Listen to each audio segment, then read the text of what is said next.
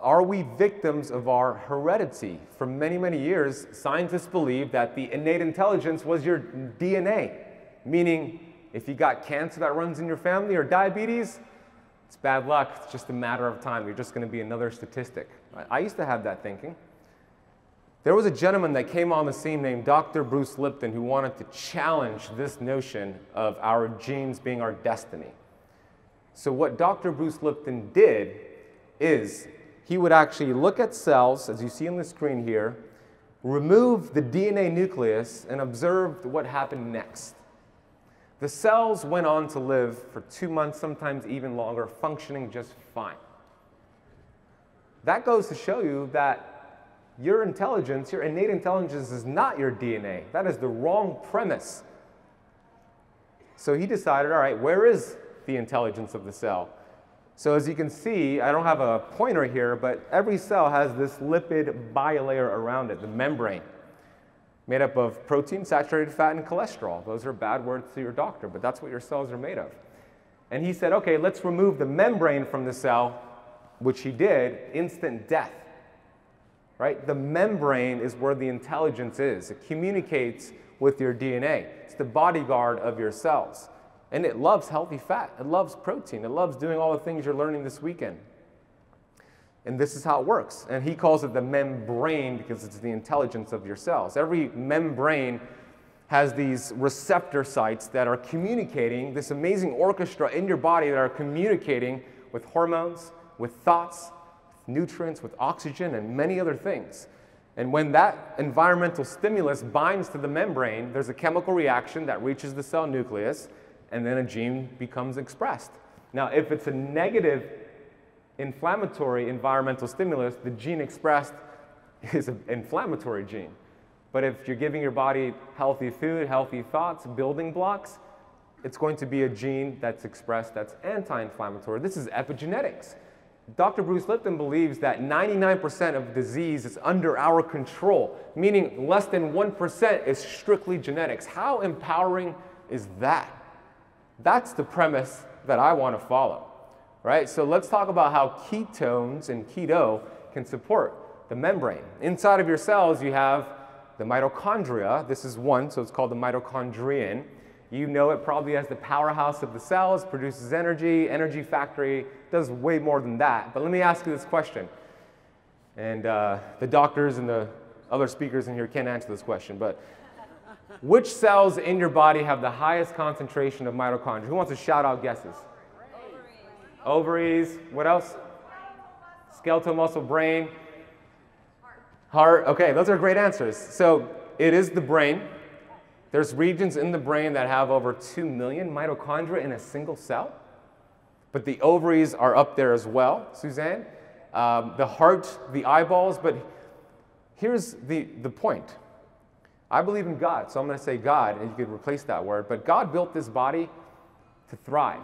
And the cells in your body that have the most mitochondria, which are very important, are the cells that are needed for survival.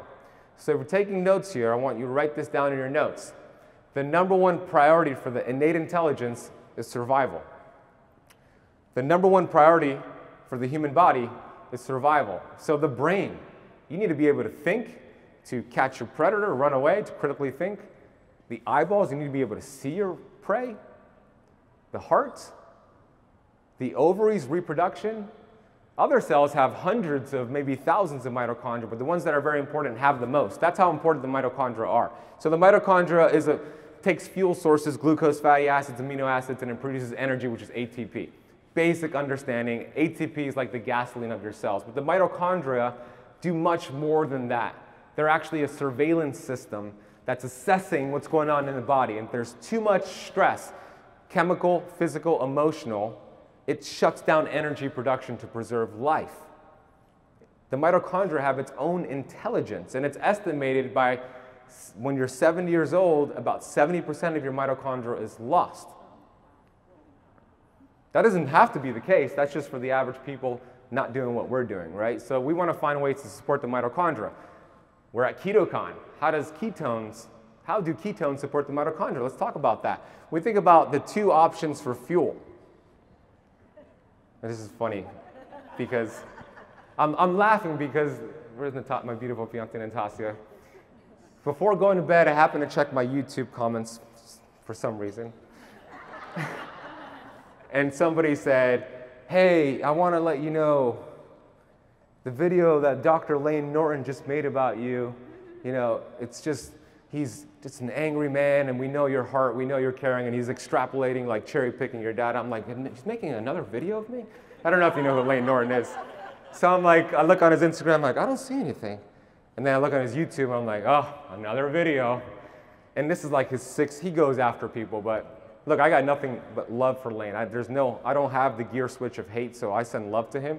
But it was about this, which is what reminded me to share this story about how, ketones are not a super fuel, and how we need to burn glucose and just be active. And he's a bodybuilder, of course, but 88% of Americans are not doing what Layne is doing. So Layne, if this video gets to you somehow, I love you, man. No hate in my heart for you, dude.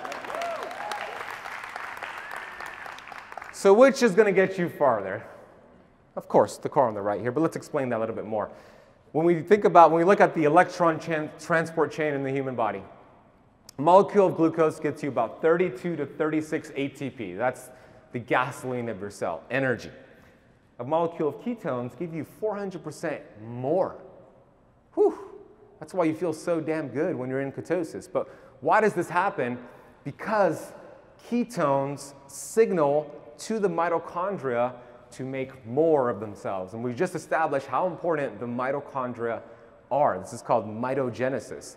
And that's why you see studies after studies that show ketones are going to protect the mitochondria and extend lifespan. You can take a screenshot of those studies.